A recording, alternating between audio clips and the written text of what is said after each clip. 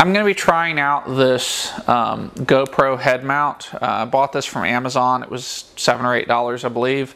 And I'm going to pair it with a Apeman A66 action camera.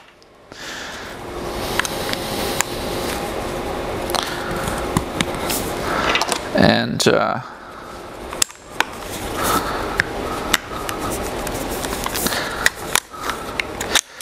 the action cameras are about $39. I have a separate review of those.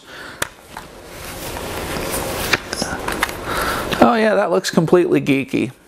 But in all seriousness, there are times where I'm doing things and I want my viewers to be able to see what I can see, and so I'm thinking this is the way to do it.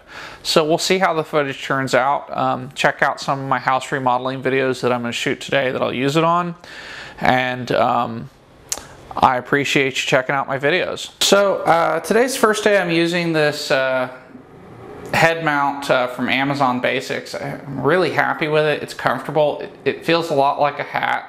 I was afraid it might be a little bit constricting and bother me after a short period of time, but I really like it. I really recommend it. It is elastic and it just fits, and the camera tends to stay in place.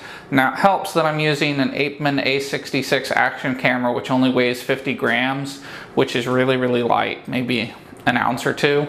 So you hardly feel the camera. If it was a GoPro weighs several ounces and you definitely would feel that. Anyway, I hope this video has been helpful and interesting to you.